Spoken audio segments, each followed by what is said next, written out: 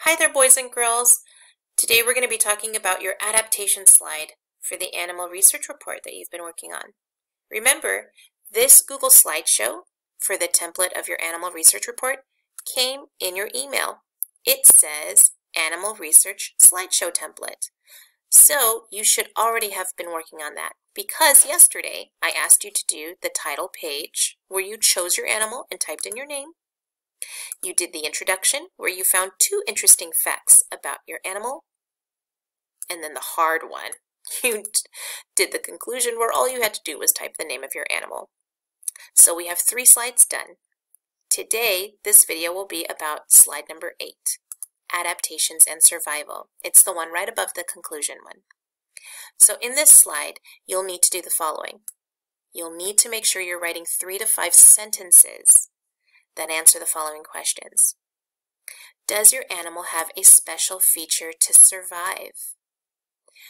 How does that special feature help them? And does it have any behavioral or physical adaptations to survive? Remember we talked about adaptations yesterday on my big poster?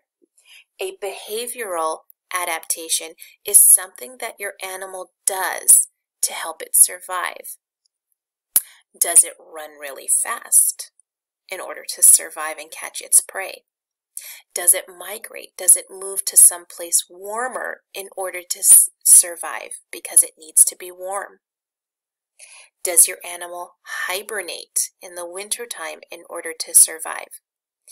Those are behaviors, things that they do to help them live. A physical adaptation is like, what does it do to its body? How does it change in order to survive? So camouflage is a physical adaptation because it changes the way that it looks to either hide from its predator or to hide from its prey, right? Mimicry, remember we talked about mimicry? Mimicry is when it takes on the look of something in nature in order to survive, like the leaf butterfly, or how about the walking stick that looks like a twig, right? Those are physical adaptations in order for it to blend in with the environment so that it's not able to be seen.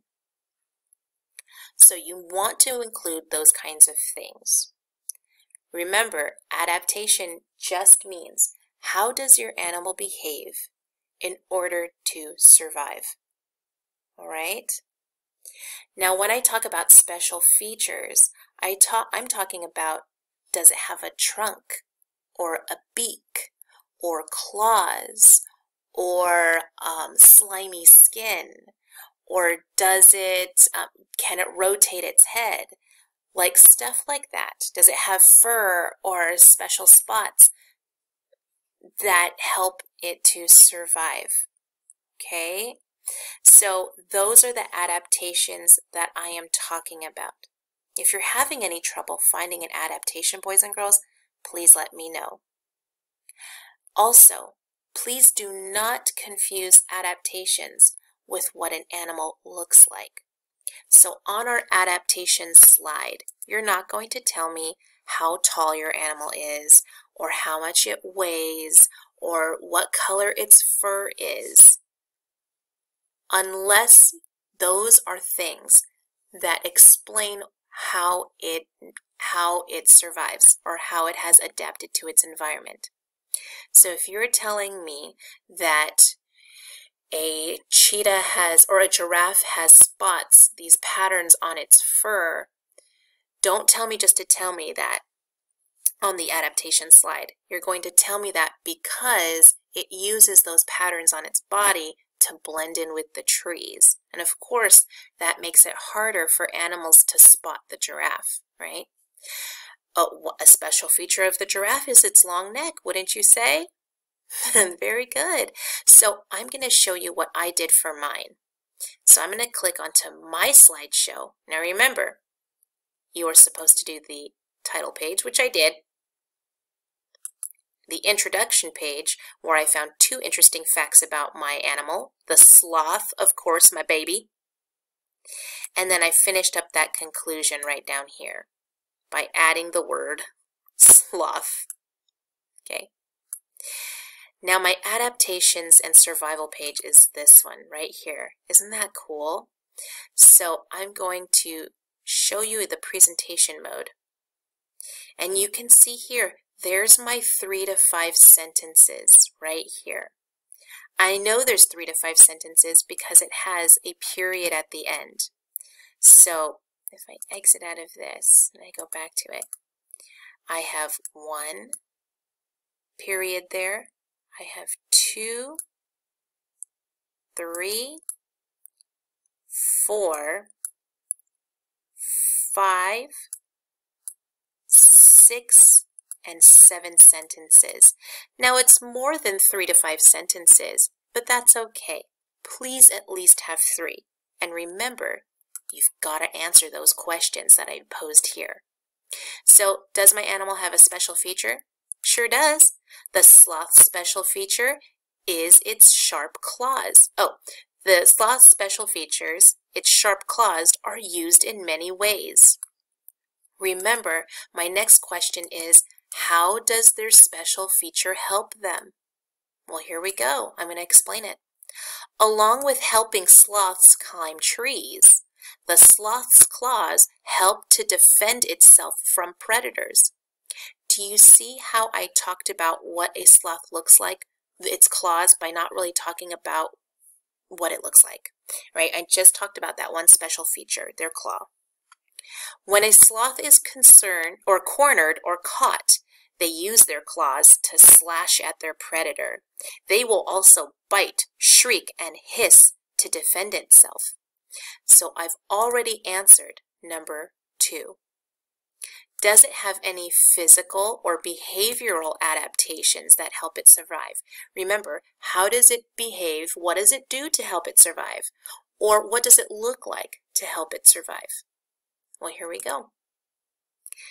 Because sloths eat so much plants, they have developed a physical adaptation. That means that I'm going to talk about how they've changed their look in order to adapt. Algae, which is a tiny aquatic type of plant, tends to grow on their fur. This algae helps the sloth camouflage itself in the trees because the algae is green. And so I included a picture here, and I'll show it to you in the presentation mode. Do you see how its fur looks kind of green? So its physical adaptation is that green algae that grows on its fur, and it almost makes it blend in with the trees. Now I've added 2 pictures here. Whoops. I've added 2 pictures here. The picture of the sloth with the algae, and I even wrote a caption here to describe what the picture is all about. And then I did a close-up picture of a sloth's claws, and I added this diagram here with a caption. Now you can do the same thing as well, but if you cannot find the pictures yet, boys and girls, or you want to maybe save the diagram and a picture for last, that's fine too. You don't have to necessarily finish all of this today, okay? You might just want to do the research first. So remember, go on to Clever and go to my page where I have all of the science websites for you to do your animal research. And remember, don't go to all of them. Just choose 2 or 3 resources where you can gather all your information. Have fun, boys and girls. I cannot wait to see what you come up with for your animal. And remember, if you need help with the adaptation slide or even choosing an animal, please let me know as soon as possible. Have fun, and I'll see you guys soon. Bye!